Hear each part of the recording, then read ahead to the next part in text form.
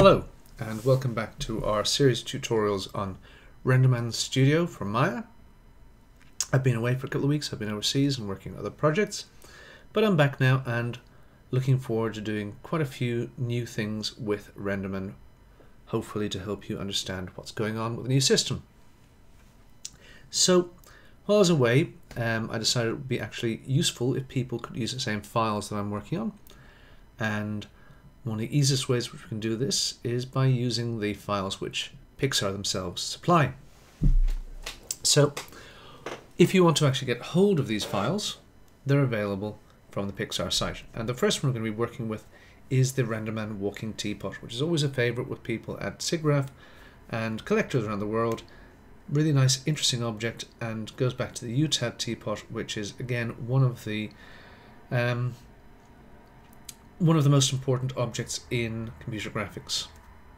It demonstrates we can actually render things which have nice curved surfaces and do all kinds of cool things with them.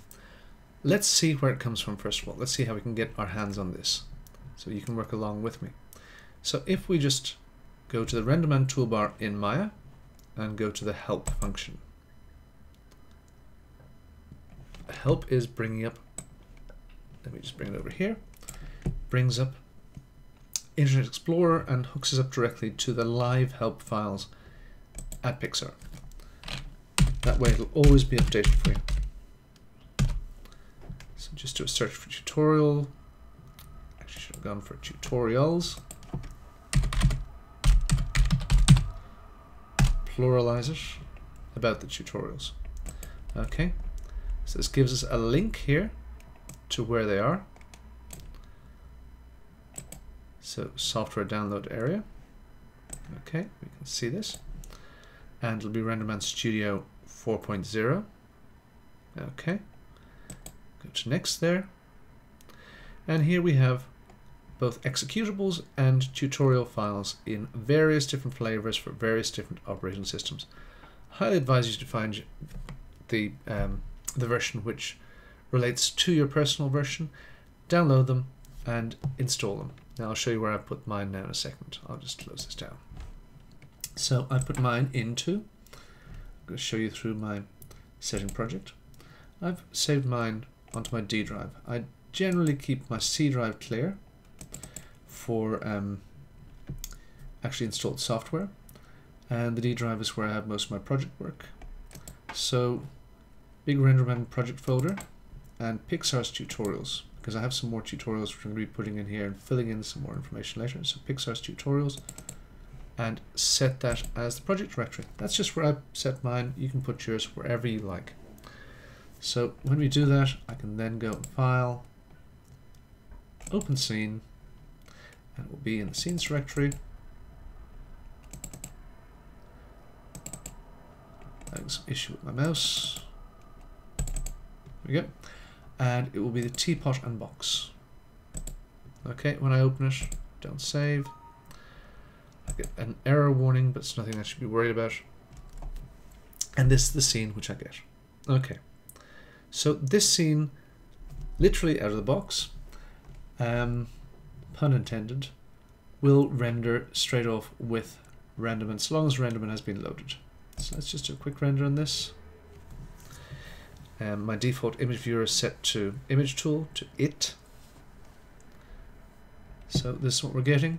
It's a reasonable render. It looks a bit washed out to my liking, but we've got a render and some stuff happening here. So let's just set this to always on top, so we'll actually keep this in view. Now, all of the materials and all the lights here are basically Maya materials and lights. So if I have a look at the objects here, we have a look, this material will be set to some ramp shaders. This material will be set to, it's a blend shader, okay. This material for the ground will be set also to a blend. So these are basic Maya materials. If I have a look at the lights which are in the scene, and I just go to A so I can see everything.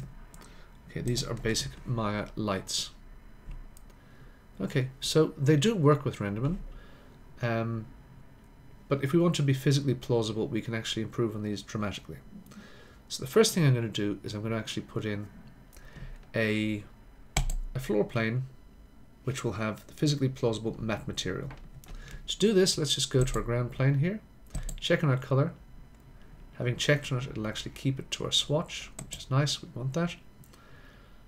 Have the floor plane selected, apply the green apple, which is create matte material. Okay, green non-shiny material. Go to surface color here. The first color of my selection will be the previous color of it. Now, if I go to render this, just using try re-render from the it window, we still get an effect. Not quite the same as it was before. We have a look. I'll just raise all windows here, windows and raise all. So you'll see there is a slight difference between the two because they do actually react differently. Now, that having been said, we want to go fully physically plausible. So the first thing which I'm actually going to work on here is I'm going to actually work on the lights. The lights which currently are spotlights, spotlight shapes. I'm going to actually work on replacing these with the Renderman RMS area lights. So I'm thinking this light here is probably the major light at the moment.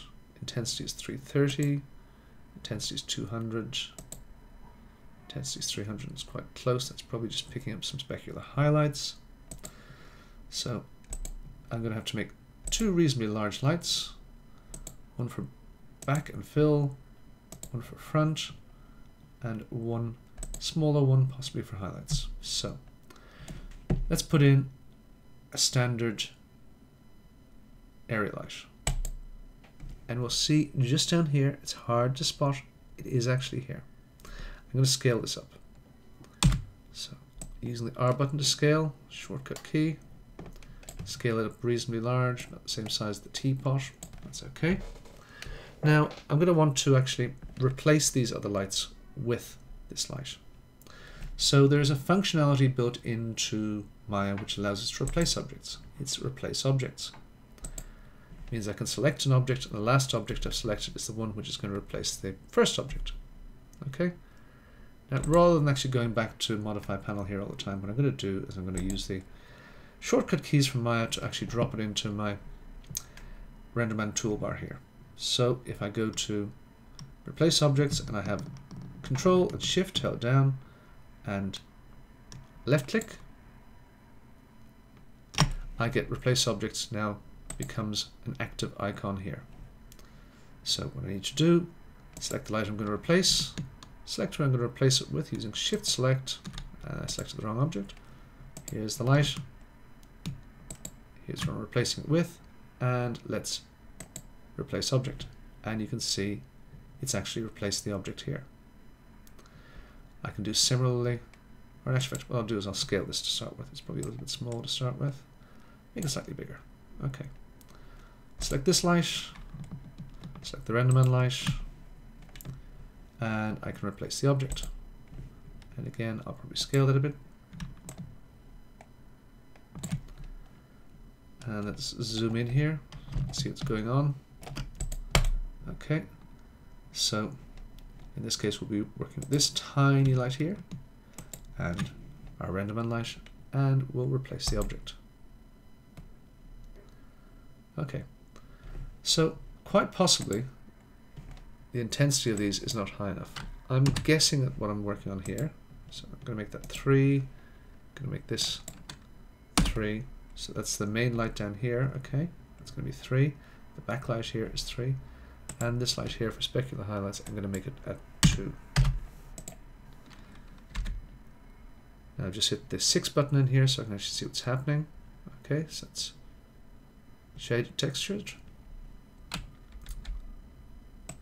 Again, if we go to 5, 4, 5, 6, so we're just seeing what's happening here. So we can actually see what is going on. Now I'm just going to try re-rendering this.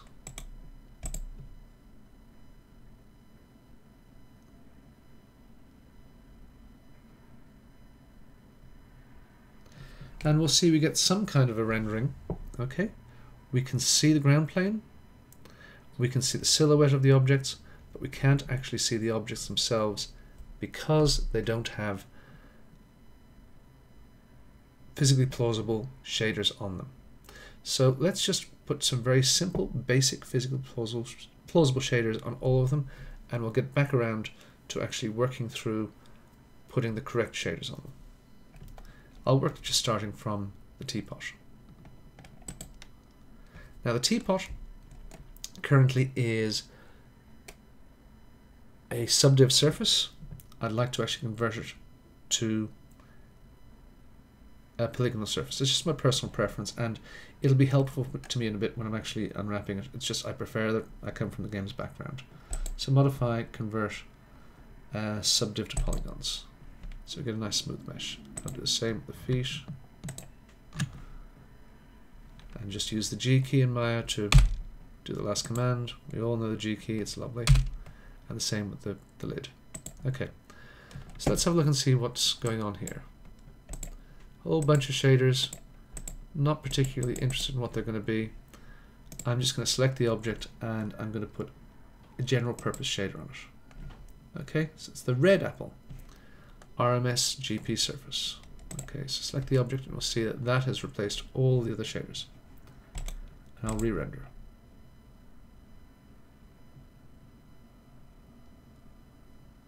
And we'll see, hey presto, we're actually getting a nice looking teapot. Okay, nice-ish. Let's put a similar material onto, actually we can put the same material onto it. So I'll just right click, assign existing material and GP surface 1, that'll do. Okay, for the feet I'll put a different one on with a darker. So I'll put a new material. I'll put a new material here, and I'll just make the surface color darker, about that shade of grey. Okay, so it'll be GP surface 2, I'll just rename it feet. Select the other foot, right click, assign existing material, assign existing material, feet, and let's see what our render looks like. Right click and re-render.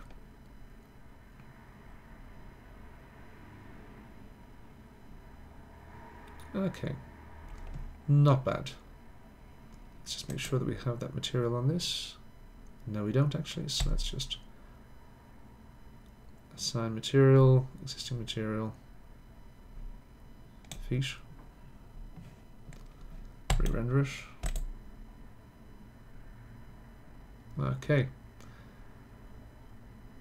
so there's our teapot looking reasonable. Still lots of work to be done to it. Let's see how we're going for time now. Okay. So what I'll do now is we'll just have a look very, very quickly at setting up some materials for the box. Now the box itself is made out of a number of NURBS patches. Oops, I didn't mean to do that. I've been scaling it up. My bad. Okay.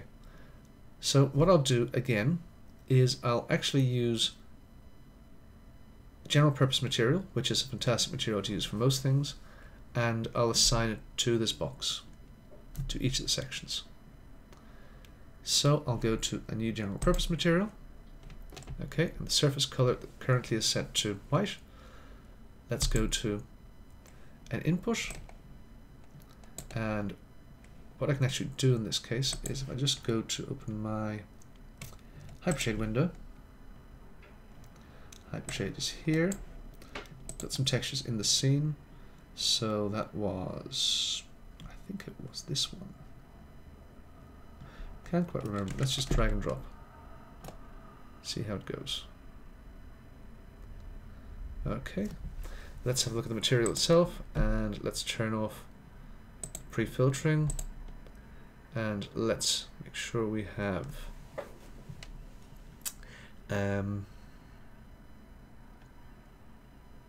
gotta make sure we've got the right gamma for it. So the profile for this should be, it is coming in linear. We'll look at setting up linear light flow in a bit, and let's just see how this looks.